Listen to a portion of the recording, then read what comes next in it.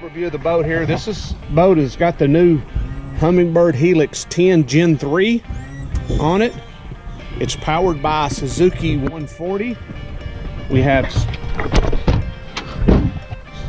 storage under the seats, and this is dry storage. It's got this little lip right here, and this is actual dry storage.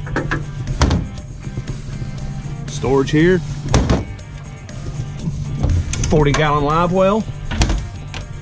Storage back here by the motor. That's where the batteries are, but I put my life jackets back there. You come up here. Live well, but I use it for storage. Storage here, keep my anchor, planer boards and stuff. Gas tank, and then I keep some of this storage here. It's got the Minn Kota Tarova motor. Monster rod holders. Tons of room in this boat. As Captain Bryce was telling me earlier, you could actually build you a 100 and 150 gallon bait tank and put it in here just to haul skipjack back and forth. Tons of room for clients.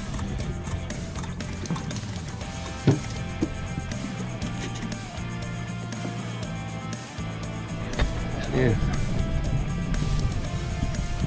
Single axle trailer. I added the spare tire. I'll put a link on here to show you guys where you can get the spare tire. Like I said earlier, my YouTube page. Make sure you comment, share, and subscribe.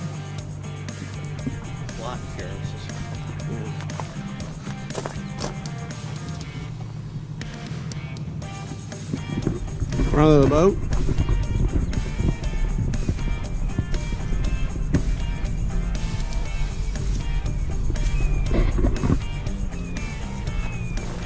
Powered by Suzuki 140.